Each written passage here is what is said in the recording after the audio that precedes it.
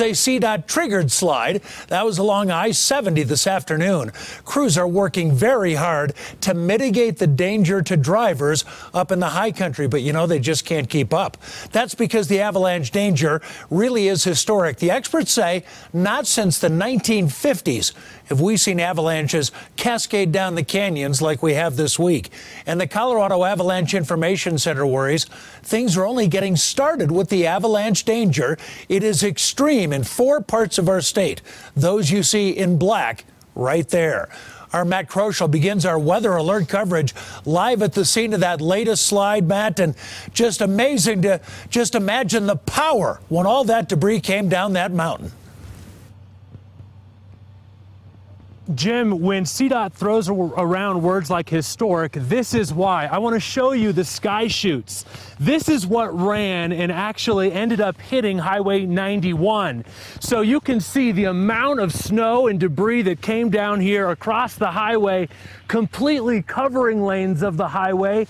And it's 15 feet deep in places. That's why those 3 cars were buried. And it's trees and rocks and all sorts of debris, not just snow.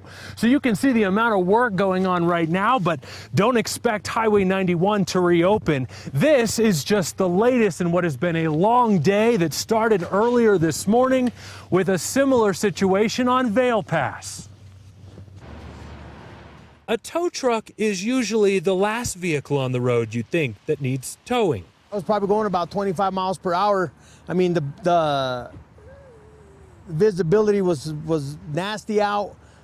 Could barely even see in front of me. I was probably the only guy on there, I thought. But this truck was hit by a wall of snow early Thursday morning. And as I got down to I think it was mile marker 178, I noticed a truck parked with his lights on, and then a CDOT truck, then a tractor trailer had already veered to the right. Lloyd Gallegos was on Vail Pass too. He came across the avalanche path. I got closer, I noticed there was probably it looked like 13 foot of snow up there. And he's lucky because at first light, CDOT brought down more controlled slides that covered the westbound lanes. This season has been historic, I do believe. With 15 feet of even more snow and debris. This is an unusual season. Mother Nature's power on full display in Colorado's high country. It's crazy, you know what I'm saying? But it comes with the territory with this job.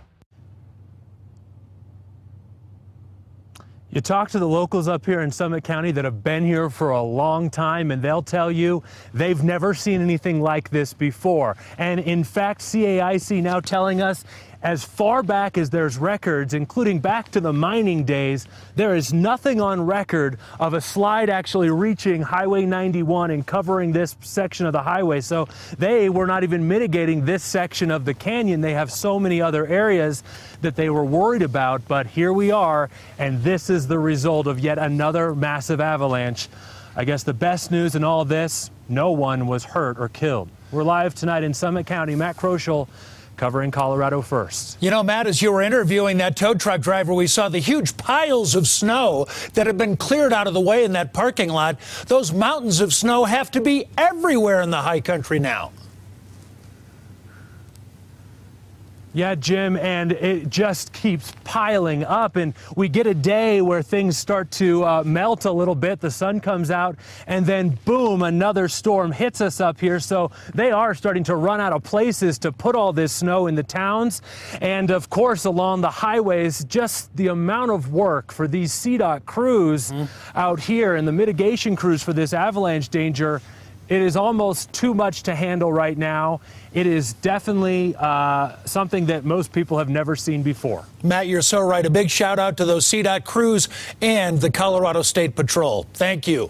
The heavy snow